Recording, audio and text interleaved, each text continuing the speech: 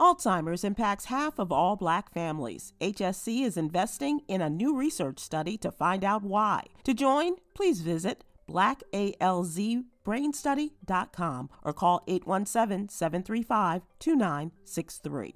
It's Sybil Wilkes with what you need to know. Today is Tuesday, March 2nd, 2021. Number 1. Just before the House version of the Biden stimulus plan passed with the wage hike in place, the Senate parliamentarian ruled that the increase to $15 per hour did not meet a strict set of guidelines needed to move forward in a Senate bill. Progressive Democrats are pushing for Vice President Kamala Harris to use her authority as presiding officer of the Senate to overrule the parliamentarians' decision. And they are promising if a $15 an hour minimum wage bill is not passed, Democrats will lose in 2022. That's next year's midterm elections.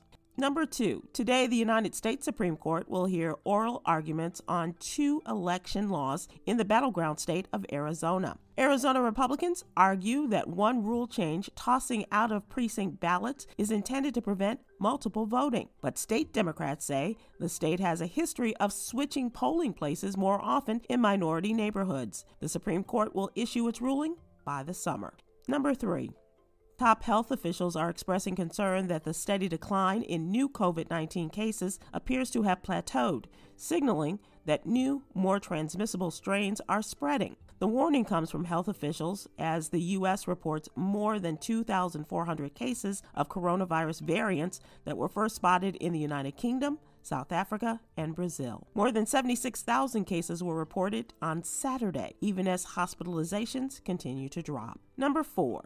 A teacher in Edmond, Oklahoma is on paid administrative leave pending an investigation after mocking Latrell Taft, a 13-year-old African-American student in her science class. Latrell, who wore a t-shirt with the words Black King on it, was told by the teacher that if his t-shirt said White Queen, it would have been racist. Edmond Public Schools released a statement saying they are aware of the situation and they are conducting an investigation for the student. Number 5, if there is anything synonymous with making bread, it's investments made by Black celebrities across sports and music and a very popular franchise like Wingstop. Now the minority-owned private equity and consulting firm Corelex Capital is partnering with Prospect Capital Restaurants to acquire 10 Wingstop locations. The average Wingstop location brings in $1.2 million annually. That's according to Forbes. Here's your daily inspiration from Yogi's Jewels.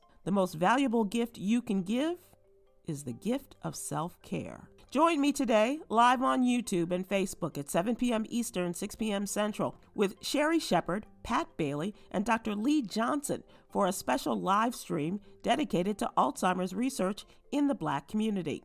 Thank you to our What You Need to Know partners, Alpha Kappa Alpha Sorority Incorporated and the University of North Texas Health Science Center at Fort Worth.